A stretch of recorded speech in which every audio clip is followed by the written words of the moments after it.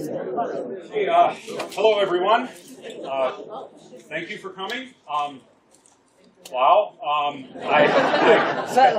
I knew that this was a timely topic back when I booked Professor McDonald and back when I started to think about speakers for the series this year. I knew this would be an interesting topic, but I didn't know exactly how interesting it was to become. So thank you all for coming. This community has always had a tremendous response to library programming, and I really appreciate it. This is the first in a series of lectures that we're doing this year that we're calling Scholared for Life. We did 4 of them last year, and this year we're kicking off with Professor McDonald. Next up, there's a flyer in the hallway with that schedule of the lectures. Next up is Kathy Kramer, the author of The Politics of Resentment, Scott Walker and the Rise of Rural Consciousness. So another very timely topic on May 11th. So we also have, as you've probably seen, a full spread of all the events that we have coming up in the next 2 months. April is absolutely packed with performances, lectures, events we're doing here, which is appropriate because April is National Library Month. Other thing I want to mention before we get started, and that I mentioned at all of our events here, is that the Friends of the Middleton Public Library, the nonprofit organization that supports the library, they are responsible for funding all of the programming here at the library, whether it's for adults or for very little children. David Reed, the president of the Friends, is here. Had just asked to say something very briefly.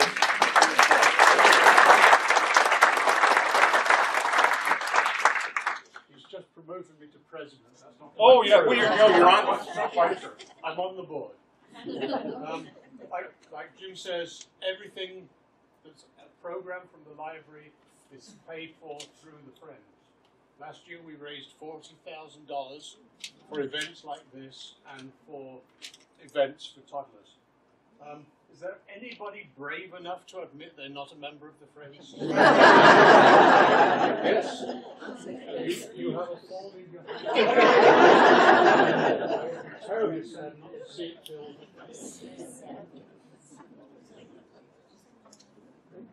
Thanks, David. So, as I said before, this is the second year of the lecture series that we're calling Scholared for Life. This series has been something of a passion project for me. It's something that I've wanted to do for a long time. And we finally started last year.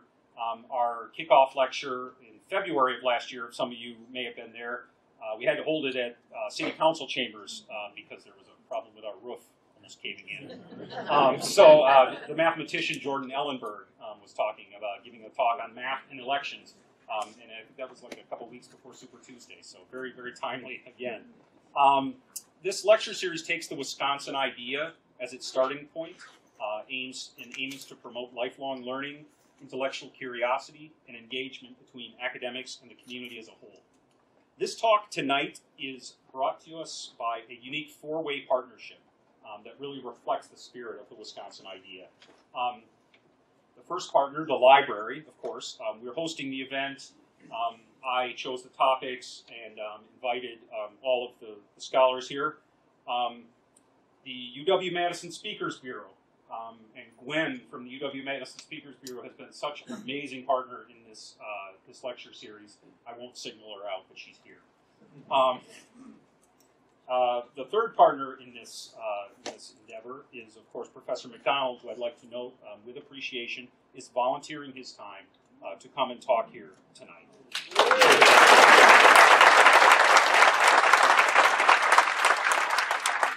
Finally, the fourth element of this is you all. Everyone in the audience contributes by actively engaging with our speaker. There will be time for Q&A afterwards. And with each other, of course, to build community and so without further ado, I will introduce our speaker for this evening. Our guest tonight is the Alice D. Mortenson Petrovich Professor of History at UW-Madison, graduate of the University of Toronto and recipient of a doctorate at Columbia University, He teaches and conducts research in the history of the Russian Empire. In addition to teaching classes in his specialty, he has served as special assistant for athletics and chaired the UW-Madison's Department of History. He also chaired the search committee that yielded Rebecca Blank, the current chancellor of UW-Madison. Please join me in welcoming David McDonald.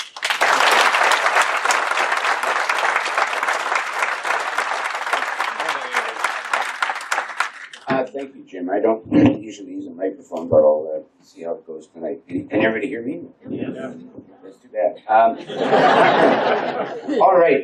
First, thank you all for coming out. I wish my classes enrolled at the rate and the volume that this audience has. It is yet to reach our students and their parents that Russia might suddenly be relevant again. But tonight I want to talk for about 45 minutes. I've only got about 4 hours of material here, so if the crowd needs thinning out, I can make it really tough. Or else share my reflections on the fortunes of the Saskatoon Blades and Western Hockey League. But I'd like to start off with a couple of sort of prefatory statements, and then what I'm going to do tonight is, since the talk is Putin's Russia from a historian's perspective, I'm going to be trying to sketch out for you how I make sense of the current Russian situation. And Putin is only part of the equation. I'm going to argue, but only fleetingly, quite a small part, or maybe a part that we're overestimating. And I'm happy. I'm probably not going to touch on everything that interests people in the audience, so I'm happy to answer Q&A as long as there are questions, and as long as the utilities let the library lights stay on. But this is obviously a huge topic of great currency, and so I'm going to consider the Russia that we have now, and in the back of my mind is the Russia as it was in 2004, the beginning of the century. Back at that time, when I was asked to go out to speak, it was largely to do with my role in athletics. From 2000 to about 2008, I would talk about how I learned to stop hating intercollegiate athletics and to love it from the inside, right? But since then, it's been the Putin show all the time. And back then, people could have been forgiven for wondering why somebody specializing in 17th to early 20th century Russia would still have a job, let alone somebody specializing in the history of the Soviet Union. We all knew, didn't we, that Russia was a done deal. Russia was a spent force historically. As recently as the last administration, we've heard Russia referred to as a second-rate or regional power. And this is not just a sentiment that we saw among what I call the secular world, among lay people and political figures. This is something that stretched into my profession. Very quickly after the collapse of the Soviet Union, a book came out, 1992, called The End of History by a political theorist named Francis Fukuyama, arguing that now at the end of the Cold War, all this contention over liberal versus socialist values was done. The liberals had won decisively, and socialism was spent force again. And so the Soviet Union, none of it mattered anymore. A colleague of mine in Russian history, a specialist on the period before Peter the Great, a man named Marshall Poe, very able scholar, published in 2006 a book called The Russian Moment in World History, in which he said Russia had had this bizarrely successful 3 centuries on the global stage, and now it's gone, and didn't have to worry about it. Well, she's back.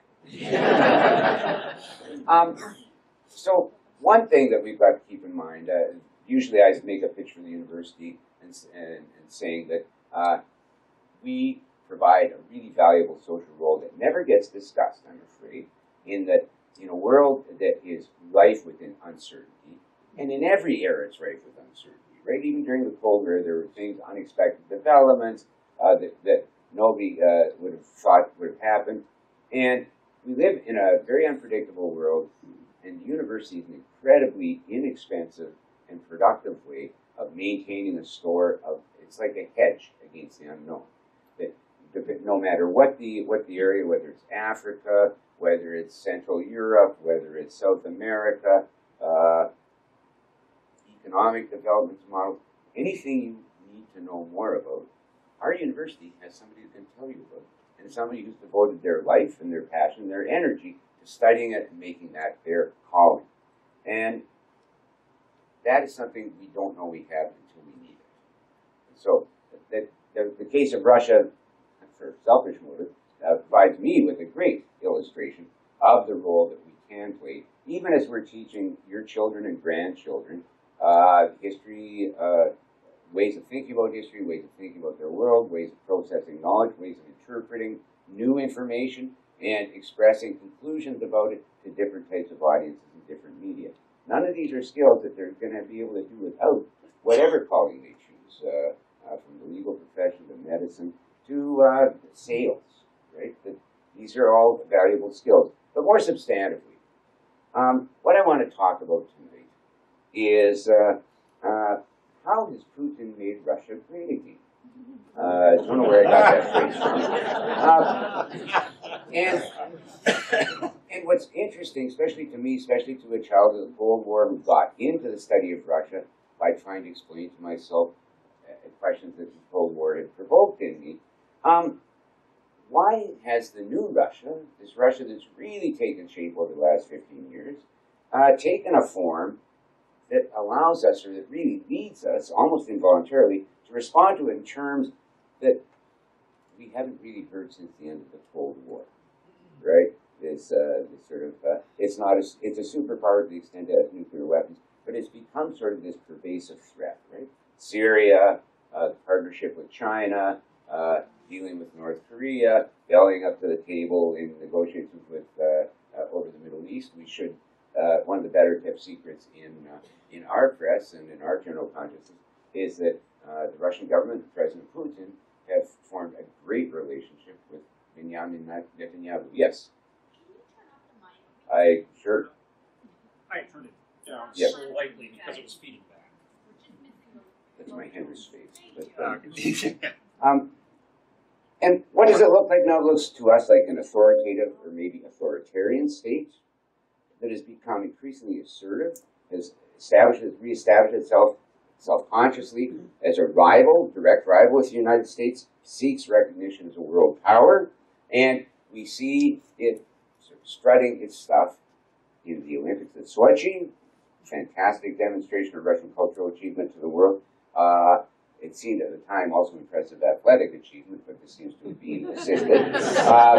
But following on that with the seizure of the Crimea, more recently we've seen Russia assume a very active role in the Syrian conflict, and that the maelstrom that's becoming.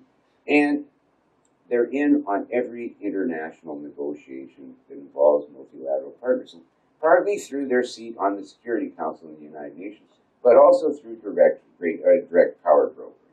Now, from my perspective, as a historian really of the Romanov years, the last 3 centuries of the old Russian Empire, I can tell you I see much that is very familiar. Largely what I would call the conceptual framework or the rhetorical framework of politics and the assumptions and rhetorics that seem to drive Russian political discussion, political motivations. But at the same time, since about 2008 to 2011, we've also seen new adaptations or tweaks on these older forms. Partly, well, as somebody who studies pre-revolutionary Russia, I'm going to be inclined to see continuities, right? And part of what I want to do is discuss what's old, what's new, and how you get from one to the other, and how they form this really interesting new mix. In doing it, it's going to sound like I'm trying to normalize Russia in a way I am. Too often, when we're thinking about this, by the way, we do not do this with China. And we do not do this with a lot of other powers. But Russia, in our imaginary, and this is a way of thinking about Russia that we inherited from the Brits, who first developed it in the 1830s. This is the Russia that appears in popular literature as Mordor, or as the Star Wars Empire, Klingons maybe, but only in the first series. But And so when I treat this as a normal system, and I hope you understand how I get there, I'm often told that I'm apologizing for or sticking up for the system. I'm not. I'm trying to understand a system that we cannot lose from sight, commands tremendous loyalty and love from its citizens, citizens who, like we are, often critical of certain attributes of the system, but still identify with something they see as ineffably Russian, ineffably theirs, something they're part of, and something that frames their life, and to them is normal. And I think that until we start understanding that fact, until we stop treating the Russians like they're a victim of some sort of mass psychosis or some other pathology, and notice we often use pathological terms to describe them, or we describe them as abnormal or unnatural. Look around a map of the world, you look at the political orders that are in place around that map. If I were a statistician, I'd tell you who the abnormal countries were. I'm glad to live in them, but nonetheless. And so I think a lot of what, and this goes back to the Cold War as well, a lot of our discussion about Russia is a sort of a hurt and reproachful sense that they refuse to become us. And that tells us about us. It doesn't tell us anything about Russia, okay? So enough for the preamble. I want to start with several citations that I want you to keep in mind as I go on to whatever time allows me for the rest of the discussion. And I'm going to ask you which one does not belong with the others. There are two people speaking. One is different from the other. One person says, the opponents of statehood would like to choose the path of radicalism, the road to liberation from Russia's historical path, a liberation from cultural tradition. They need great upheavals. We need a great Russia. Second one, Russia was and will remain a great power. It is preconditioned by the inseparable characteristics of the geopolitical, economic, and cultural existence. They determine the mentality of Russians and the policy of the government throughout our history, and they cannot help but do so now. But Russian mentality should be expanded, continue quote, by new ideas. In today's world, a country's power is manifest more in its ability to develop and use technologies and ensure a high level of well-being, protecting its security and upholding its national interests in the international arena. That is its military strength. Russia will not become a second edition of, say, Great Britain, where liberal values have deep historic traditions. Our state and its institutions and structures have always played an exceptionally important role in the life of the country and its people. For Russians, a strong state is not an anomaly to be gotten rid of. Quite the contrary, it is the source of order and the main driving force of any change. Which one doesn't belong? How many vote for number one? How many vote for number two? Number three? It's actually number one. Number one was part of a very famous speech by a Russian prime minister named Fyodor Stolypin, and he's speaking to a Duma in the second Duma after the revolution of 1905. A parliament was convened sort of at gunpoint by Nicholas II. He dissolved the first one. The second one was due to be dissolved about 3 months after Stolypin gave this speech. And when he's looking at defending some people want great disturbances, we want a great Russia, or need a great Russia, he's looking at all these Bolsheviks and Mensheviks whose houses his secret police are searching at the time he's saying. Okay? But Stolypin is also an incredibly interesting model for Vladimir Putin. I won't pursue it for you, but I only brought him in to show you that there's a certain resonance in the political rhetoric of 1907. And the other quotes I got from his speech was Putin's maiden speech to the nation after his introduction as acting president between Christmas and New Year's of 1999. And you can find it's called Russia on the Eve of the New Millennium. You can find it online. It's an extended reflection. It's probably, I think, still the clearest guide to sort of the bedrock principles of Putin's thought and of the vision that drives his sense of statecraft. Now, as I suggested, I see a great deal that's familiar, or what I call the old, the traditional, the continuities in Russian history. And we see in Stolypin's speech, and if it's also in the more fully developed in Stolypin's whole speech, but certainly in Putin's remarks, we see the signal attributes of a certain approach to what I would call statecraft, or a certain understanding of the state, right? The state is the guarantor of order. The state stands above society and acts on society. It's directorial, it's managerial. You might have heard that the term managed democracy in the first two sets of elections, especially towards the end of Putin's first term. And Russia's greatness, Russia's stature on the international stage is absolutely central to the political identity of Russia itself, and also, it seems, the legitimacy and acceptability of the state. I'm going to play with these ideas very briefly now. So Putin's state is this mobilizer. It manages the economy, even as there are parts of the economy that are rogue, but it's very much like the Chinese economy. A lot of the sectors are state managed. You look at the oil sector, we know the media are, we know that certain parts of highway regulation are, not petty retail, which is probably the biggest difference from the old Soviet Union. The state's also the unifier. It stands as the embodiment of the nation, of the national destiny. It's the definer of political direction. It holds a monopoly, really, on the prerogative over these things. The Duma, as it's now constructed, is a party that's an adjunct to the organs of state.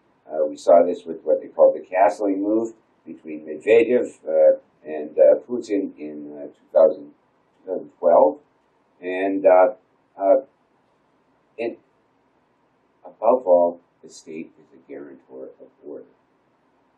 An order that's rooted in a historical awareness that I want to get to too, because these people see themselves as part of a historical script or a part of a historical drama. And they have, as I'm going to suggest, since the 18th century. The state, as it currently stands, which looks to us authoritarian, looks to us quite controlling, this type of statecraft is rooted in a tradition that took shape at the same time as the fathers of our understandings of liberal democracy and political economy were articulating the basis of our own sense of legitimate government. And here I have, so for our side, I would say the people in the Scottish Enlightenment, Ferguson, Hume, Adam Smith, obviously, and he'll come back to make a bow later on, but also John Locke, Thomas Hobbes, sort of the architects of the glorious revolution of the late 17th century. This is a precursor to your own revolution, a century later. And both the Russian style of statecraft and our style of statecraft are rooted in the wrenching conflicts of the 17th century. On the continent, the wars of religion, especially the 30 Years' War, that almost destroy Europe until the pieces of 1648. And in the British Isles, of course, the Civil War that saw the overthrow of Charles I, the installation of Cromwell, first sort of violent unification of Scotland and Ireland with the English polity. And one thing that came out of this period was different countries found different ways to solve a new problem in state organization. How do you support standing armies? And how do you maintain national security? And how do you find a way of dealing with social tensions, right? Whether it's conflicts between peasants and nobles, peasants and merchants, Catholics and Protestants, monarchists and anti-monarchists. How do you find a way to accommodate, deal with these tensions? One of the things that very quickly becomes clear is what Daniel Defoe, English thinker from later in the century, he will define as the long purse. That if you don't have money, you can't wage wars, you can't administer, you can't mobilize society, you can't put uniforms on your soldiers, you don't have anything in the bank with which to pay for the armaments and for the food and for the logistical support that you need to have to support an army that you need in a hostile political environment. Whether you're Cromwell in England or whether you're Gustav Adolf in Sweden or a king of Bavaria or later on Peter Alexeyevich, whom we know as Peter the Great in Muscovy. Now, one way of understanding this form of statecraft that's alternative to ours. Ours is about the way you solve the problem in long purse You generate a lot of trade. This breeds its own social ramifications, greater participation, greater broad interest in the operation of laws that will allow markets to flourish. And then we all learn how to think in the long term and to live according to law because we all benefit from it, etc. And it becomes sort of a high road to participatory democracy, right? But in other parts of Europe, they do a very different lesson. And this isn't just Russia. This is the Germanies, which become Germany in 1871. This is the Austrian Empire. This is Sweden for a good period of its heyday. And that is, how many of you know Thomas Hobbes? Thomas Hobbes, the very renegade political thinker of the mid to late 17th century, wrote a very famous book that we torture freshmen with in political theory class called Leviathan. And Leviathan basically says, look, we're all equal, not because we're equally good or because we're equally able to that. We're all equal because any of us, under the right circumstances, can kill anybody else. You've got to go to sleep sometime, right? If I'm bigger than you, well, I'll go, you might go out and get a couple of friends and wait till I'm not looking and jump, right? And that we all fancy ourselves potential masters of everything, which means that we live in a state of continual war. And if we live in a state of continual war, there's no order. If there's no order, there's no things like markets, there's no things like property, there's no things like arts, there's no things like good food. There's, briefly, in his famous phrase, life, he's got a long set of adjectives describing misery, and then he says nasty, brutish, and short. Now, somehow, we recognize, because somehow it's in our nature, we know we could be, we all agree to surrender our power to kill each other to this state.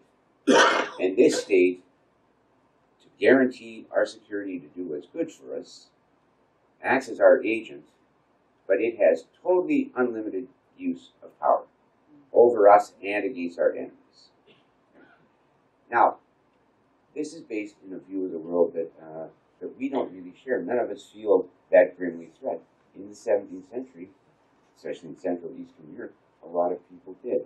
It also drafts very well onto a longer argument between monarchs and their aristocracies over where power should lie.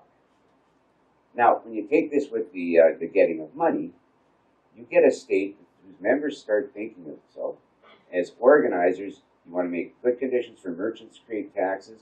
You want to have good conditions in which nobles can learn how to be good officers. You want sturdy peasantries whom you can draft into an army to serve a standing army. You become a marioneteer. You become the great manager. And you do it. Why? Because you have professional specialists sitting in chancelleries who know the science of accounting, who know the science of fiscal management, who know the science of war, who've proven this, who are educated. They understand the larger perspective of the state's needs, which we call raison d'etat, better than these narrow social, confessional, political, or ethnic groups in society who can only see things from their own perspective. So they've got what we'd say the long view, right? The 30,000-foot perspective. And this becomes a justification for the concentration of pretty much absolute power. And this is what we call absolutism. That the monarchy or the ruler has this grand mobilizational power over society. Let's not forget this works. Right? Like absolutism, I'd say it still persists in a recognizable form in post-Soviet Russia. And it morphed in a certain way in Soviet Russia from what it existed in Imperial Russia. But let's not forget, it existed in Germany until 1945, until we blasted Nazi Germany to smithereens and occupied it for how long and spent how much treasure, the Marshall Plan, infrastructural reconstruction, all the rest of it. And it took a long time for them to be re-educated or be educated into traditions, parliamentary traditions, understanding like our own. They've succeeded very well. One might say the same thing about Japan. So my point here is there's nothing unnatural about that, nothing abnormal. That this was a model of statecraft that did very well for its exponents for a long time, and nothing succeeds like success, right? There's a learned behavior that becomes self-legitimating as it's repeated. Now,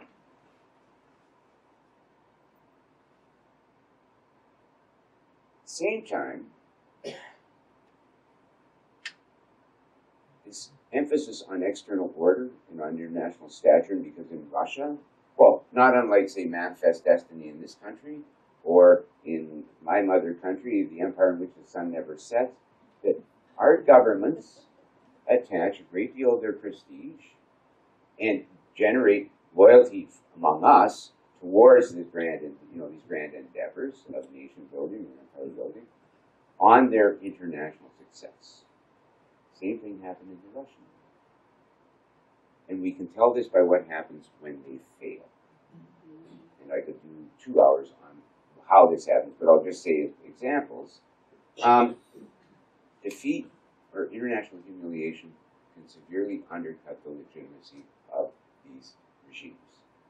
In Russian history, the Crimean War in the 1850s led to a thorough set of root and branch reforms, the abolition of a form of slavery called serfdom, reorganization of the whole government, institution of a representative form of government in localities, all designed to get Russia up to a capacity where it could compete internationally as they saw its status.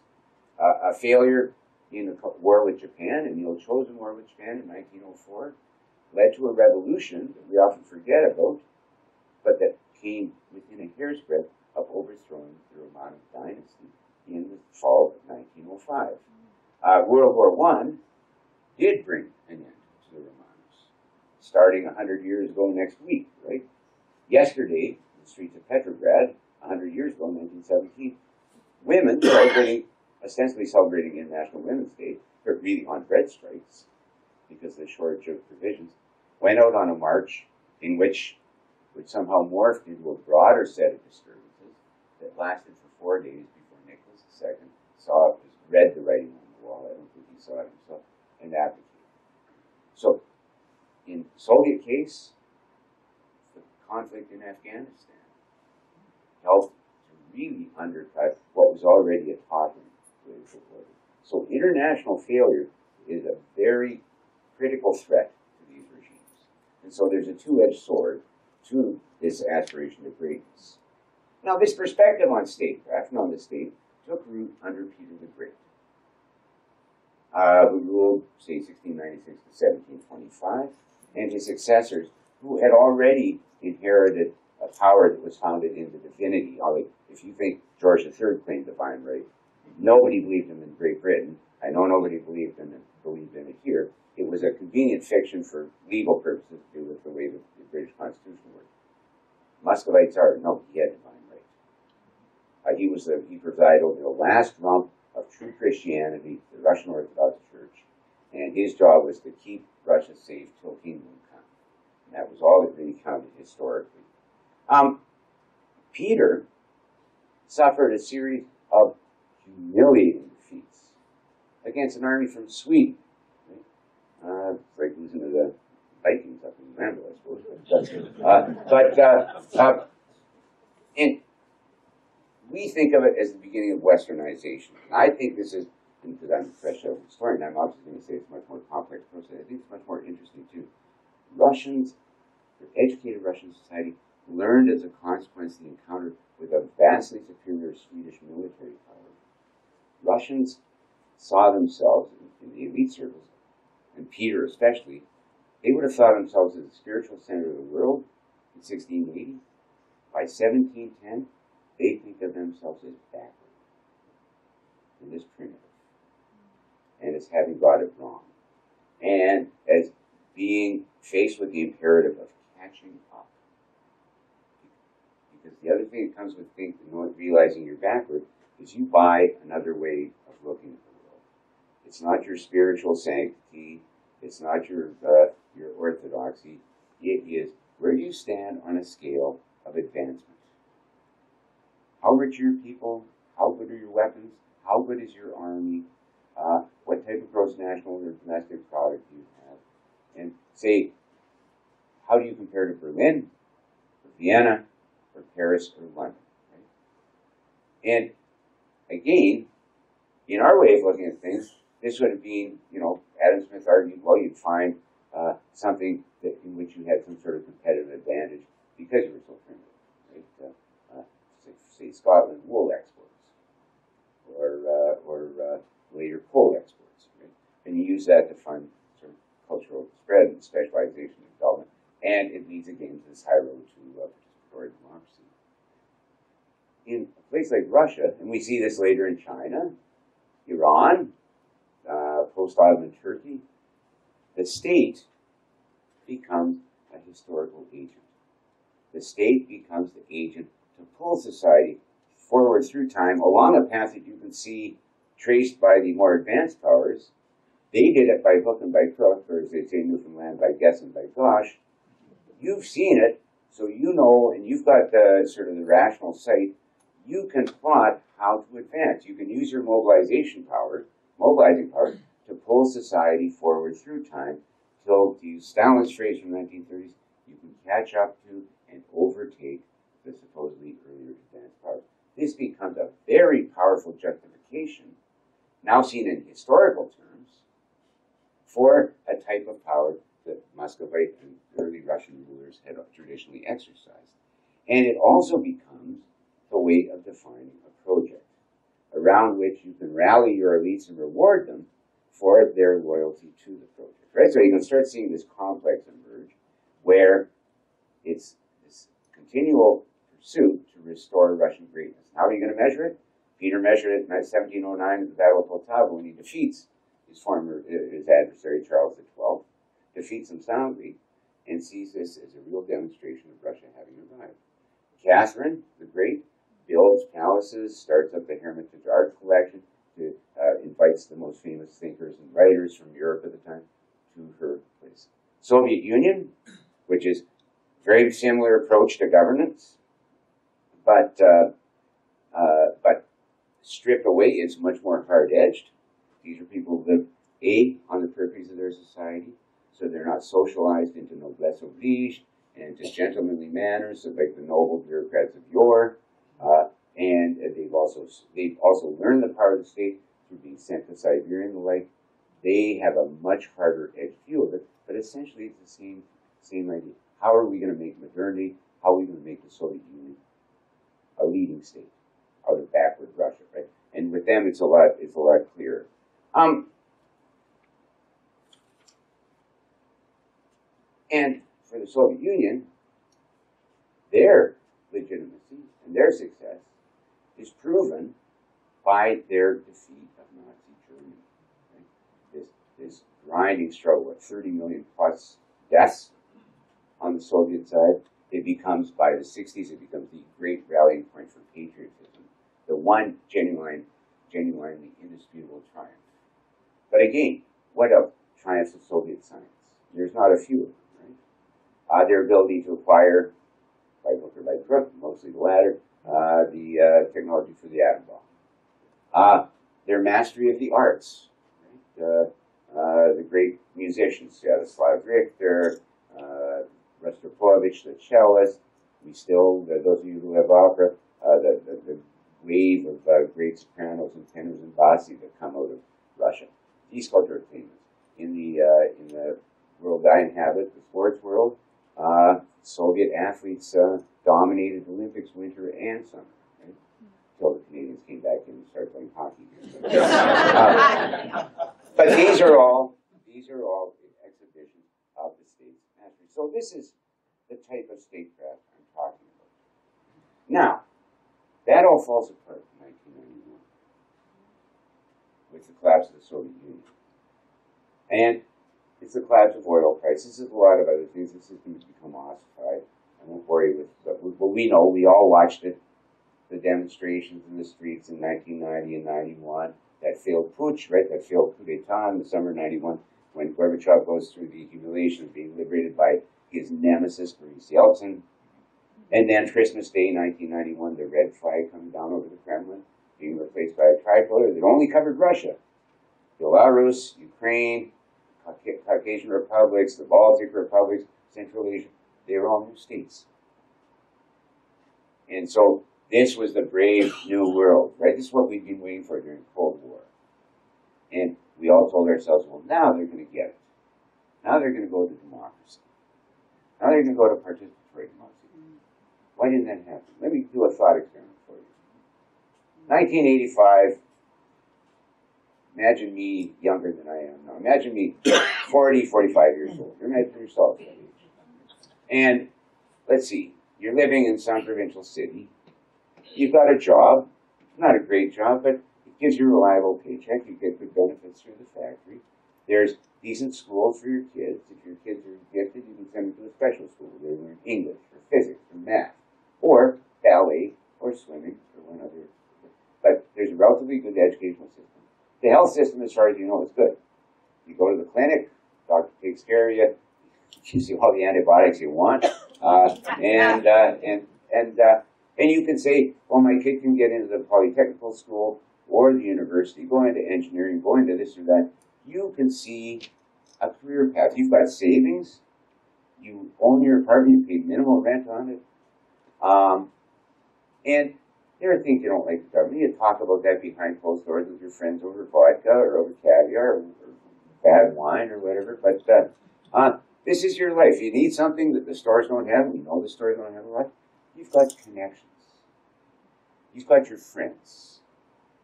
And your whole life is spent in a cloud of friends, most of you you've known since you were in nursery school, or grade 1.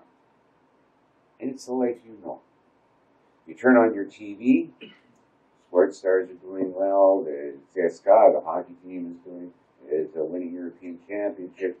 You can see footage of your troops on maneuvers in Czechoslovakia, in Germany, in East Germany, right? You put on your old uniform on Victory Day, May the 9th, or if you're not of age, you'll march with your dad or your mom. Everybody's family was touched by it. This is a life. And you can plot your kids' life trajectory. 91, that all goes. 91, everything goes. Tremendous economic collapse. Your connections can't find your tea, let alone coffee. The school, you got to bribe to get your kid into a good class. Your doctor can't afford to treat you. Universities, people are leaving in droves, going west where people will pay them. And moreover, you live thinking, sure, there was crime in the street, but that was stuck in your neighborhood. It's just the cops were corrupt in that. Now you're watching on TV in a free press.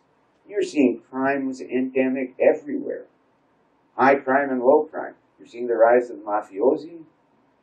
And at the same time, you're seeing the step-by-step humiliation of your country. Your old friend Serbia, now this is a myth, but your old friend Serbia are getting bombed by the Allies. The Allies who, and I remember seeing a very prominent liberal leader, somebody who we get along with, complaining about this in an interview on German television. You guys can't bomb that area, that's in our street. Or you've got to at least consult it, right? Russia's believed they were told that NATO wouldn't expand. What did it do? It expanded right to their doorstep. Estonia, Latvia, Lithuania, former Soviet republics. Boom. Finland, bound by treaty neutrality. Boom. Renounced. Austria. Boom. Renounced. Joined the EU. And certain edge in Ukraine, the same time that Arab money is going into the Caucasus and funding the jihad that we never.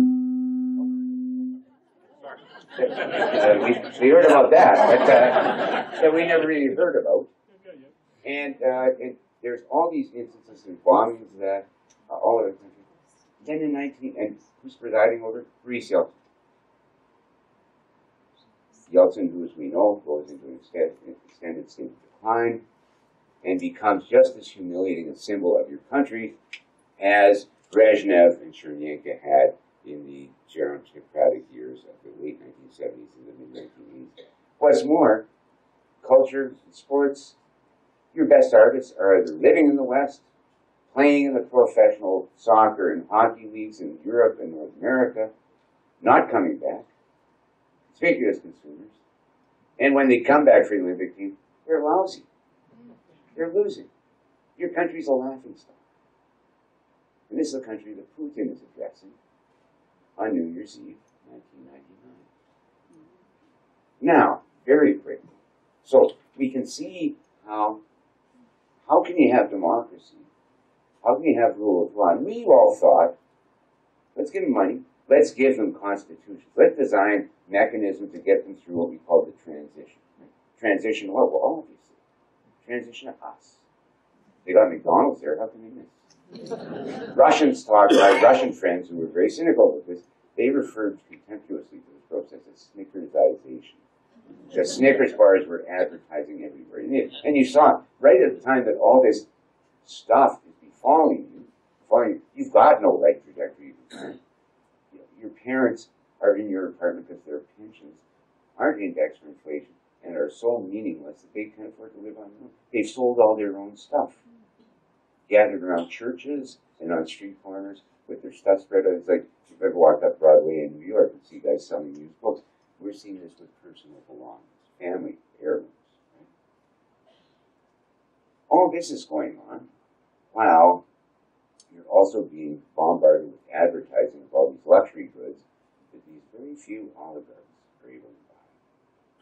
And you're watching them doing it on TV. So this is so how do you, a population that had for years, not just Soviet, before that, had learned how to live on the edges of the law, had learned to rely on their cloud of friends, their connections, stuff you needed. So when I did my graduate work in New York City, lived there for 9 years, I'm from good law abiding Canada, and I saw this non-cash economy, this unofficial economy, favors friends of mine who were supers of big buildings down in Midtown who were paid in cash. Right? Save the management company, save them, the trouble of filling out W-2s and tax forms and that. And in Italy we called it the gray economy. In Russia it was black market. These people had to survive, including in the planned economy, to succeed. You had to play over the edge.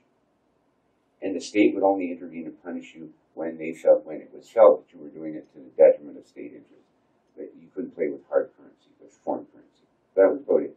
So how do you tell people who live regarding anybody they didn't know as a potential threat, and not just because of politics, this goes back to peasant culture in the 19th and 18th, 17th centuries.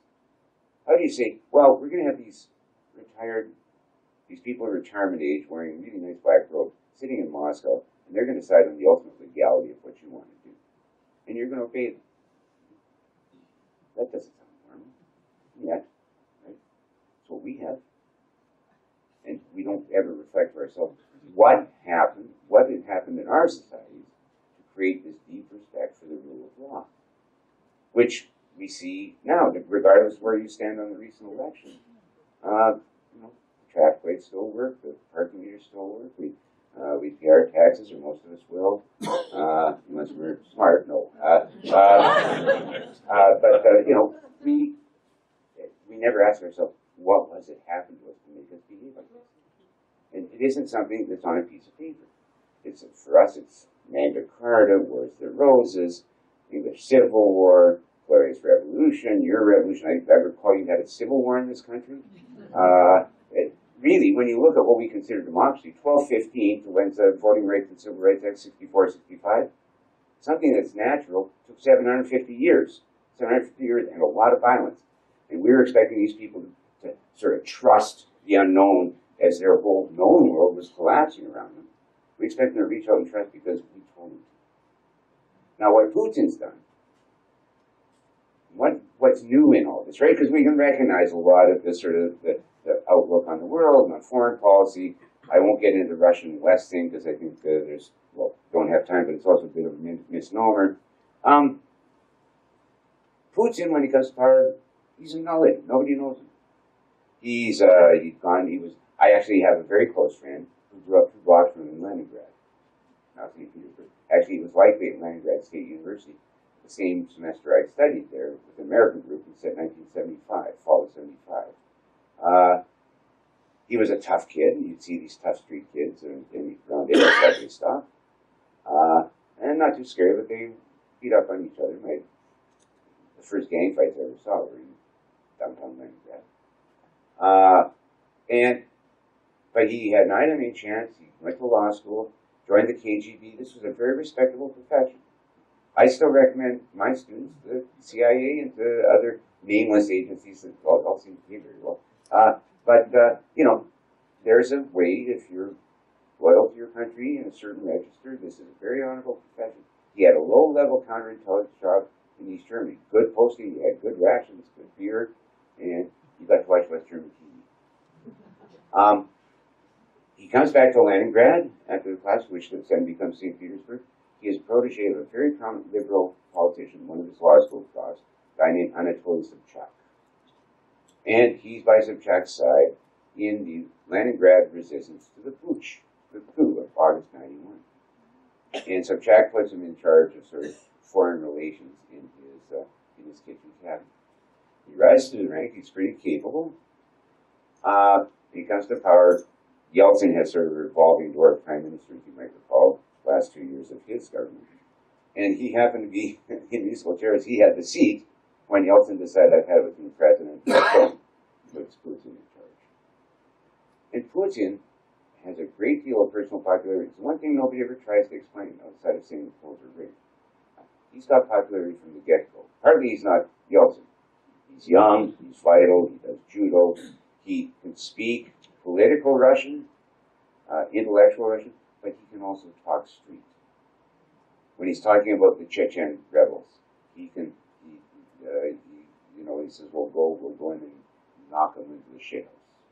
You know, see, literally in the Russian equivalent of that, and make very, just very tough language that is bracing, because he can combine what we call gravitas, seriousness, seriousness in Russian, with a sense of vitality and purpose and assertiveness.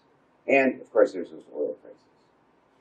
He rides a tide of rising oil prices and brings order to Russians.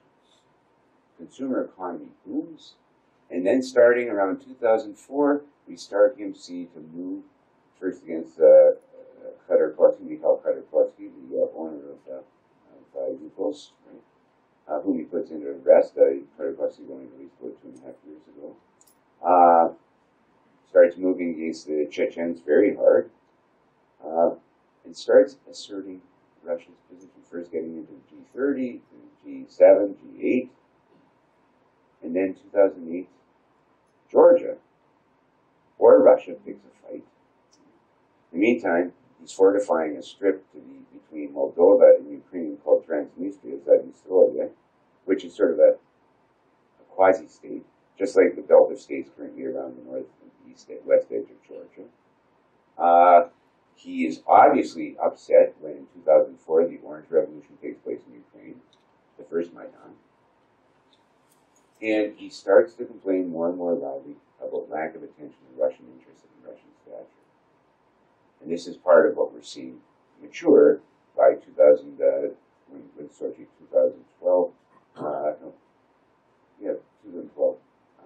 2014, with the success of Maidan in Ukraine, the new government. And we see, in rational terms, the way we see it, Sochi was such a success. And he restored a lot of goodwill that had been lost. And right at the end of Sochi, you see the little green men, the white men, go to Crimea. And within 3 weeks, Crimea is part of Russia. That summer, forces moved into eastern Ukraine. And very quickly after that, that Dutch plane was shot down, right? And so, boom. But what is new? He has actively cultivated popular support. In a way that I tell my students, this is in the absolutism toolbox. Your ideal, as you're achieving that goal of modernity and competitiveness and parity with the more advanced powers, you want the citizens involved. You want them to become modern with you. You want them to understand how this benefits them and their society, and how the society and the state's benefit actually redounds to their benefit and advancement, right? And so you want them as willing partners. You want them to do this willingly. You don't want to coerce them. And so what Putin has done is to cultivate. They have their elections to the Duma, not always free and fair. Nonetheless, I do believe polls that say he's got 70 to 75% approval ratings.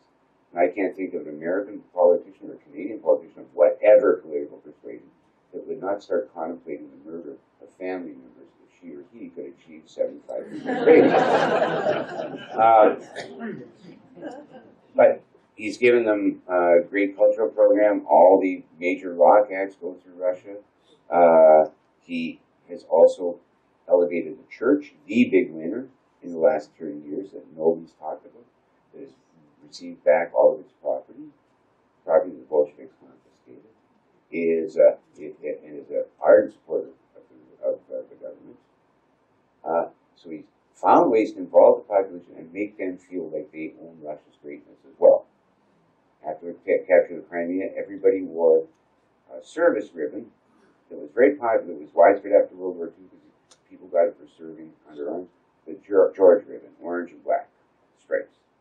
That became the symbol of Russia's resurgence. That summer, wherever you went, cabbies had it hanging from their mirrors, and young men would be walking down the street with this on. You'd see bouquets of orange and black flowers. Like, Russians felt ownership, especially, and then this all comes to a climax in 2015, the celebration of the 70th anniversary of the victory. Again, Russia's achievement. And Putin distanced himself from the communists and said this was a national achievement. So he's given a lot of people pride that has allowed them to ride out our sanctions. At the same time, he singled out guys, my friends, the chattering classes, who I can still read their websites, I can still see this and stuff. There's still papers that are critical of the government. But I and my 10 friends are the only people who read them. But we saw this in Great Britain in the 1980s with Margaret Thatcher. She just said, leave the chattering class to themselves. Nobody listens to them anyway. Let them say what they want. And there's a point, there's something to that. Right? That this state has given a lot of people desperate for something they can want, especially outside the capitals, because there's a huge disparity between capital city Russia and provincial Russia. As there was under the Soviets, it persists, but in a very different key nowadays. And he's managed to package things much more adeptly than Soviet propagandists ever did. If you ever get a chance, watch Russian television, RT. Don't believe any of it, but watch it. It's extremely adroitly done. And and they've got their fingers on the pulse. But of popular culture, cyber warfare, a great example. And it tells us something about how we've got to rethink power. It isn't always the wrong person. It's the best coders.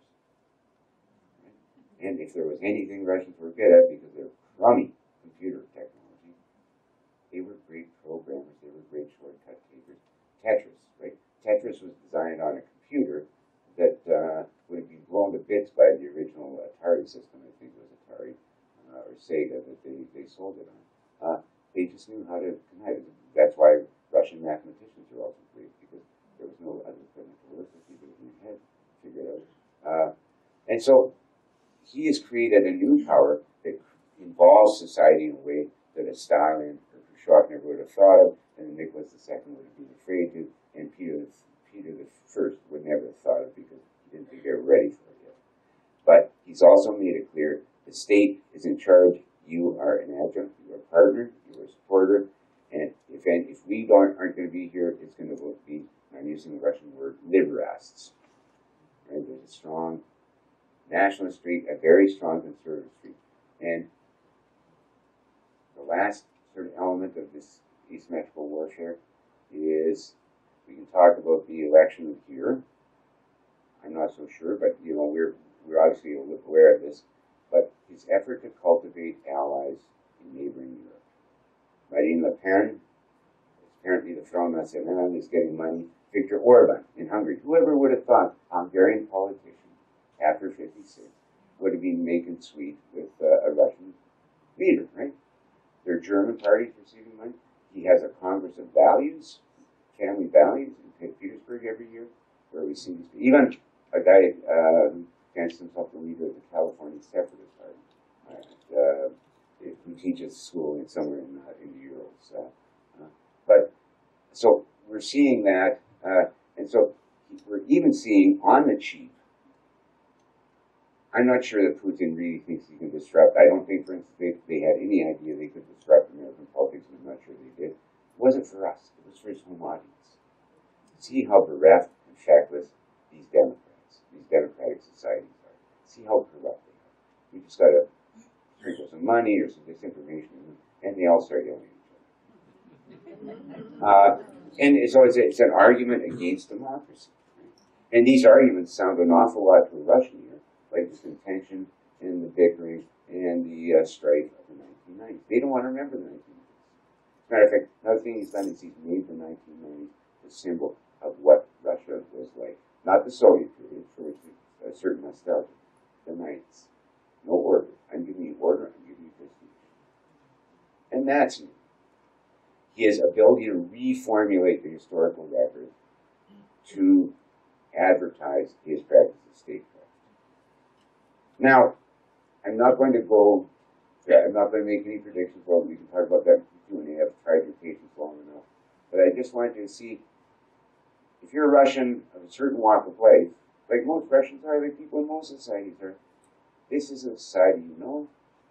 You've got order now, there's certain predictability. Sure, you can't get French wine where you used to be able to, or you can't get Camembert. Russians like cheese as much as Wisconsin.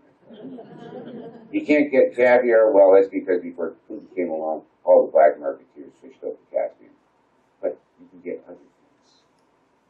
And I've got a car, maybe it's a two-seater Fiat, but I couldn't ever get him a speech under the old days. And this isn't the 1990s. You've got a leader, Russia's respected. We're going to be hosting the World Cup. He hosted the Olympics. Gergiev, conductor of the Petersburg Symphony, is a guest conductor with the Berlin Philharmonic and in New York, the Metropolitan Opera and that. Netrevka, that celebrates the piano in every Western opera, grew back. And for many Russians, that's plain. Especially against the background of how they remember, or think they remember, the 1990s. And so that's how, and I'm not even sure it's Putin. I think Putin is, and I'll finish with that, is ultimately probably a broker among a bunch of contending factions, each of which have a different sort of power. The coercive agencies like the secret police and the border police, the armed forces, which are surprisingly unpolitical and always have been, another continuity. Economists, and if you want a canary in the coal mine, he's got an old friend named Kudrin, Kudrin, who is now a senior economic consultant to the government and is as liberal in the Russian sense as the day is long. And is an old Leningrad/Petersburg friend of Putin's, and can still say very critical things about the government in the press that most Russians would read. So you've got the economists, and then you've got sort of the money people. And they all support him because they trust him. A lot of them are his pals. What are sources of unrest? Well, Ukraine thing. I don't think they want to run Ukraine. I think what they want to do is to remind us, hey, Ukraine's our backyard. And we know what you did in Poland. You put those missiles there, saying they were aimed at Iran. Right? Well, what if one of them doesn't make it to Iran? Where's it going to land, right? A lot of this is political posturing, because you can do it. But Ukraine, they don't want to run that. I don't think they want to run the Baltics. They certainly don't want to run the Caucasus. No Russian government's ever had a good time there. And Central Asia, there are easier ways to get for that. But they do want recognition, they do want respect. What will tell us how powerful Putin was is what happens when he leaves the scene. He's flesh and blood like the rest of us. And that's going to be the interesting test. What becomes of Russia after Putin? Which is the question my predecessors asked. What will become of Russia after Stalin? What will become of Russia after Brezhnev? What will become of Russia after Chernenko? Blah, blah, blah. After Gorbachev. Something always survives, and that's those older conventions and understands what statecraft, structure, power, interest, and law, or what we consider right. But to then them, it is absolutely natural, and they love their country when they sing the anthem just as much as we do when we sing ours. And we're not going to make any headway with these guys until we understand it. I've really tried your patience. Thank you so much for your attention. And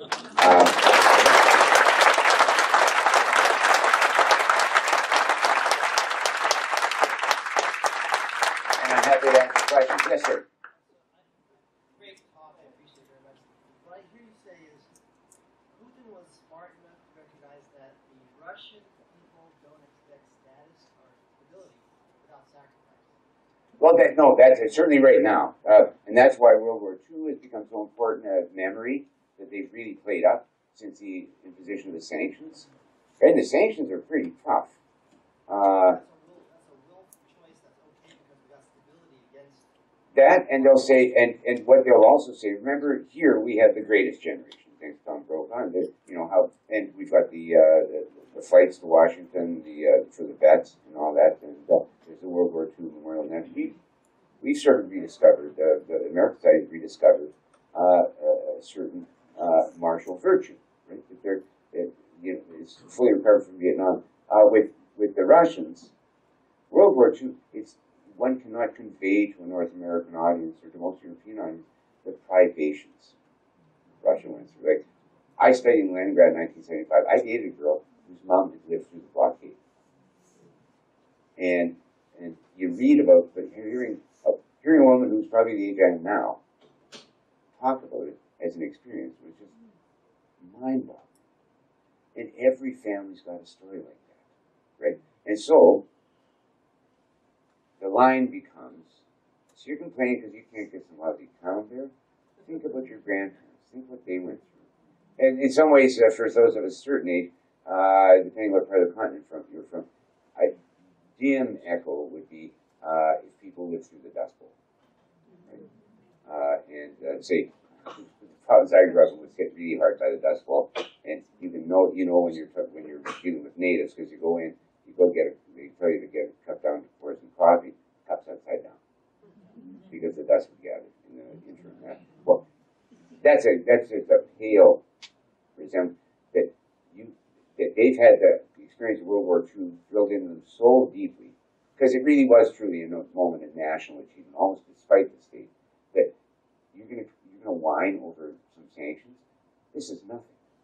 Think of what they went through. And they found, in some ways, it's encouraged the Russians to start addressing seriously, not always successfully, their domestic agricultural problem, which has always been, since the Soviet state created collective farming, it's always been the Achilles heel and the great stumbling block of that society and that economy. So I'm saying it's going to take more than that. And stability, yes. Will you take order over as a primary virtue? Yes, because you're still remembering the anarchy of the 90s. So, yeah, you've got the right takeaway. Yeah, Dick. You're interpreting history as a Canadian or as an American? As a professional.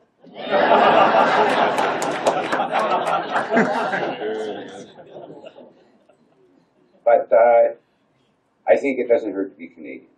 Because the skin of the game is very different. Yes? Is Russian health on the decline? Oh, yes.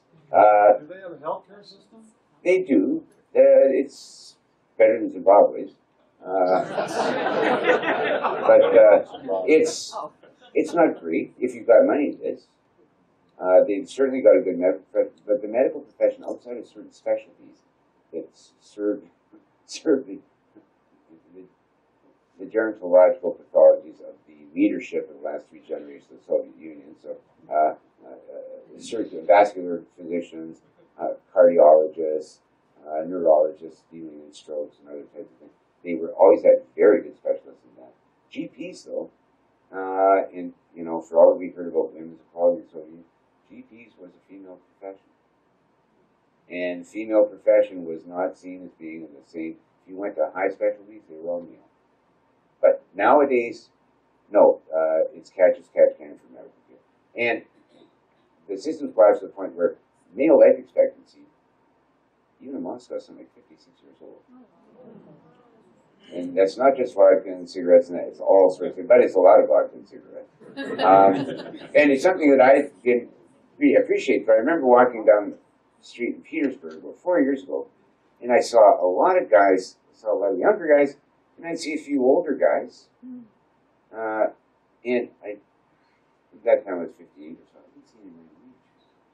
I was had a few friends. And I thought, holy smokes, yeah, this is what happened. So, no, health isn't very good, and they're really concerned about that mentality to birth rates. They're trying to frantically to get birth rates up because they don't want immigration. They already have social friction. They're relying on immigrants from Tajikistan and Uzbekistan to be the physical labor. Sounds familiar? And Muscovites won't take those positions, but these people are subject to vicious racism. And but there's nobody in Russia to do these jobs because the population is contracting. So it's the demographic crisis is real, and they're trying all sorts of things. It doesn't seem to be responding yet. Yes. Two. One is the continued decline in oil prices and how that's going to continue to affect their economy. And the second one is Syria. What is? I don't understand their obsession or whatever with Syria. That's basically what you said. No.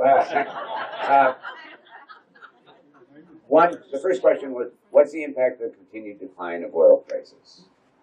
And the second is, what's up with Syria? Fair? Okay.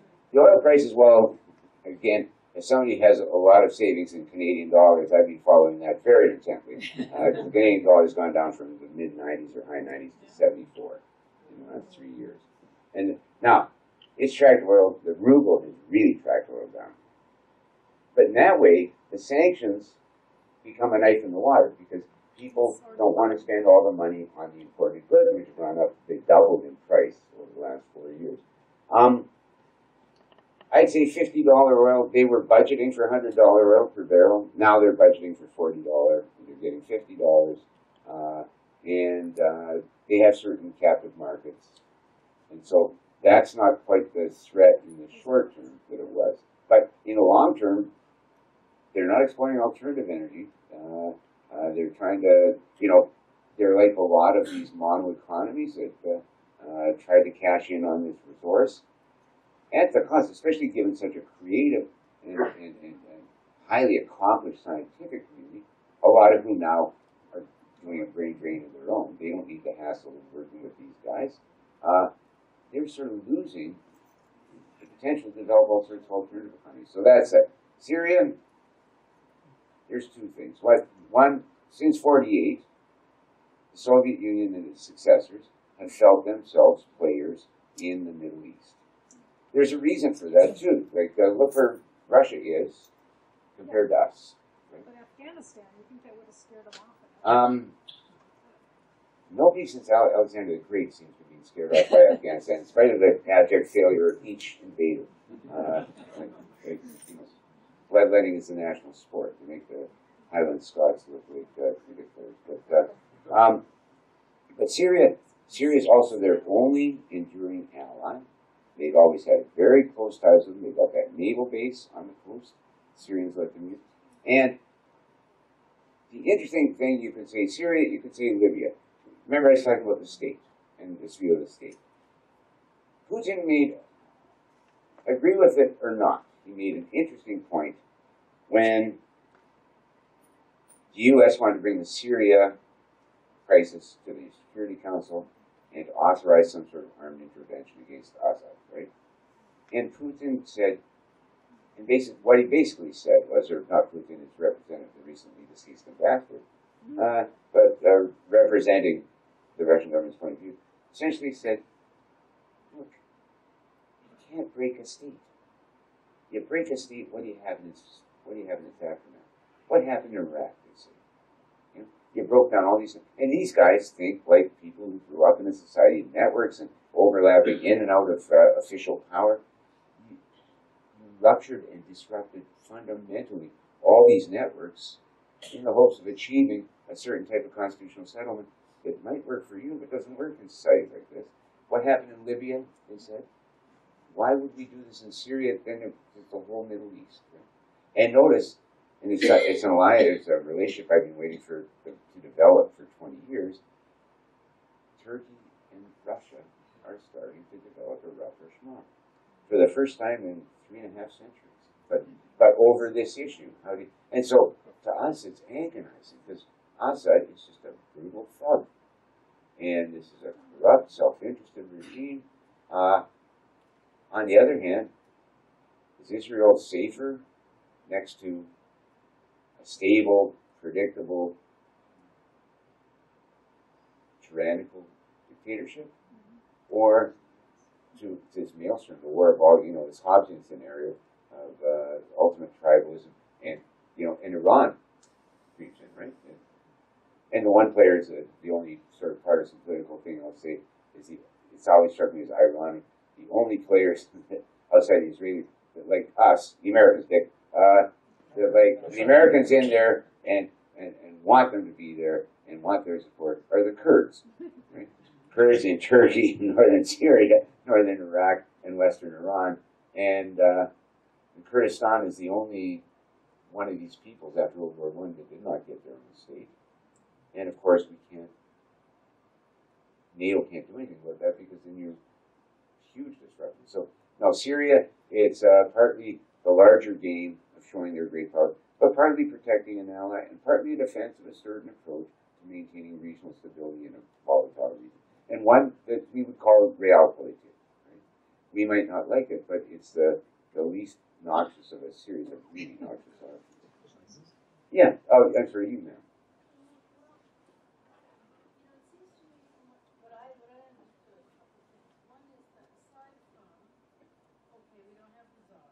Yeah. Yep.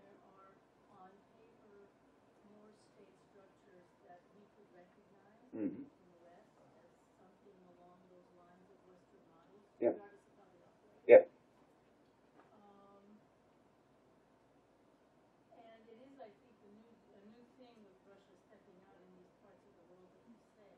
Mm-hmm.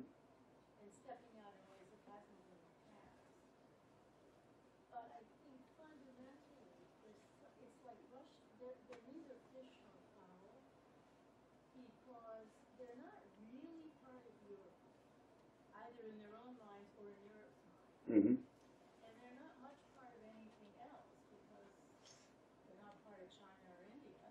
Mm-hmm. I don't think the Chinese and Indians would consider themselves part of the same deal either. Yeah, no, I understand. I understand. But what I'm saying is that part of its geography and part of its history, but that insularity.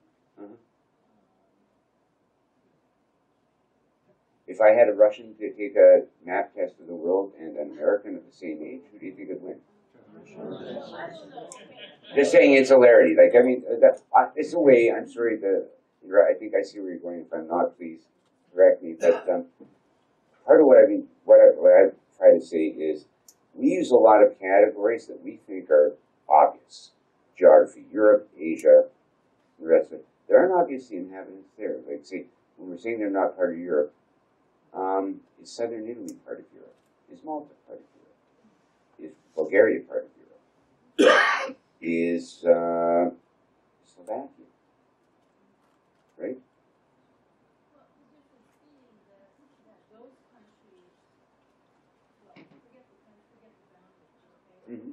But the cultural groups, the linguistic groups, the historical groups existed with or without boundaries and names, culture, people in there. But Russia's kind of bigger and had a lot more power, Mm-hmm. so it's a much more specific entity. Yeah, yeah, yeah.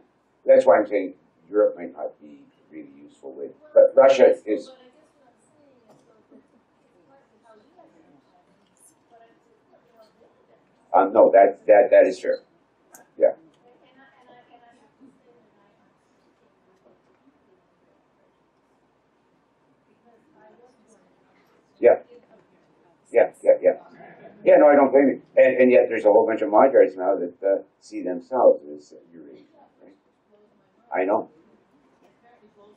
Yeah, no, my roommate in college was a son of 56ers. So, but no, I know what you're saying. And for what it's worth, and if I'd had time, I'd talk to you about a guy named Alexander Dugin, who Putin sort of gives free rein to, who makes precisely this thing. Russia, he's revived this idea of Eurasianism, that Russia, it's its own culture that straddles both Asia, whatever that is, and Europe. And is a new way over the decadent materialist West and the soporific sleeping Orient. Right? So, I think they'll muddle along. I think they always have. I think they'll muddle along, and I think they always have. I think I would bet on Putin outlasting Orban and outlasting UW. And I think with Europe right now, and with a lot of what's triggered things in Europe now, is less Russians are riding an opportunistic wave because this huge wave of refugees that's being unleashed on Europe by the news. I mean, that's a wild card that we don't want to talk about, but that has been incredibly disruptive. If you want to explain Brexit or Le Pen's viability, or Jobbik and Fidesz, and that it's no, I see your point, but I'd say national culture isn't quite as stable as we'd say, but national institutions often are. So I can't be hopeful, but I think we're being, you know, how viable is democracy in Hungary? How viable is what we think of as constitutional democracy in Hungary right now? We don't know.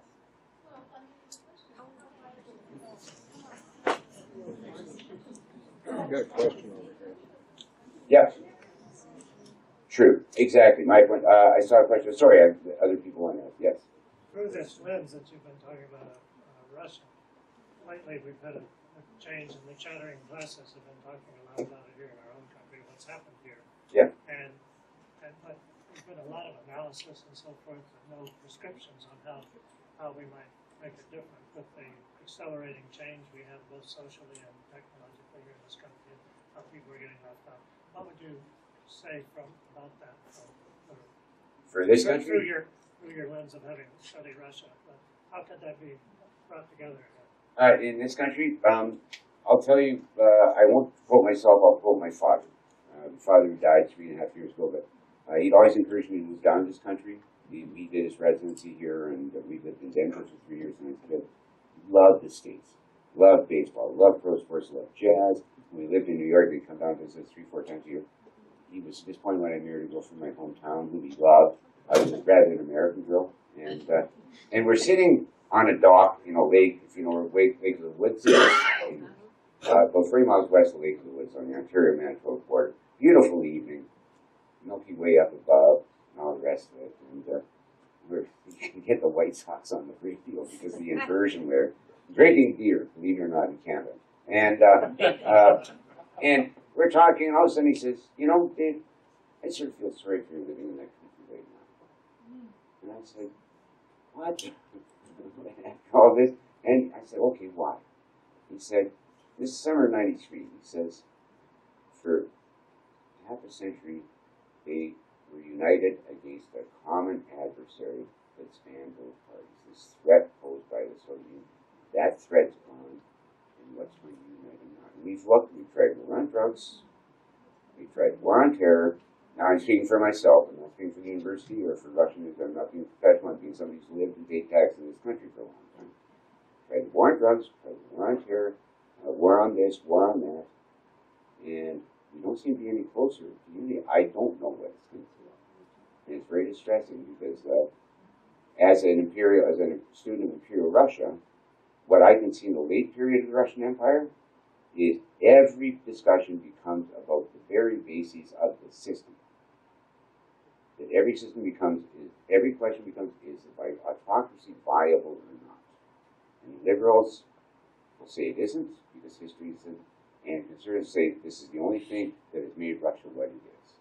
And these become huge differences, like almost different, qualitatively different responses to seeing the same thing. And I'm afraid to see signs of that here, but that could be, but I don't trust my judgment on this because I'm living it and I'm responding to it, and I'm obviously engaged with it.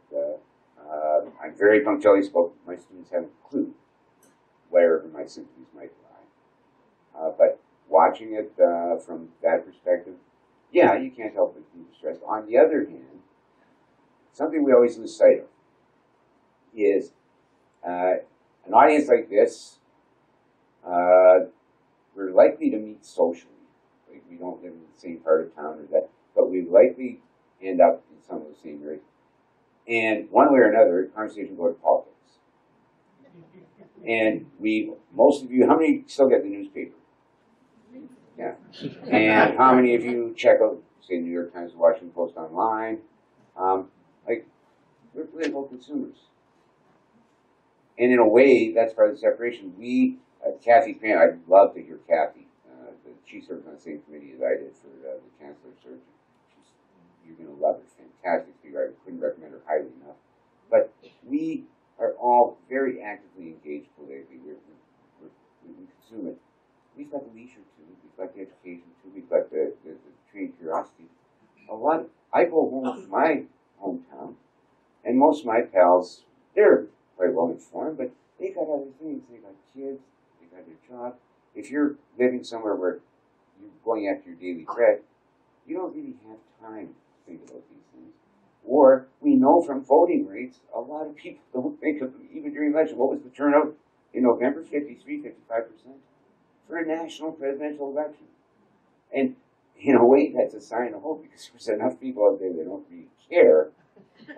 But there's an America that they respond to and believe in. That you see them with their hand on their heart, with fight. There are things they do respond to and believe in.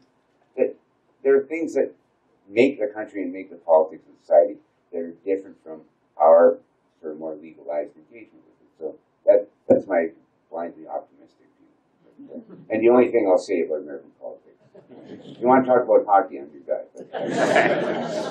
I think we probably have to cut it off there, but thank you to Professor Thank McDonald. you.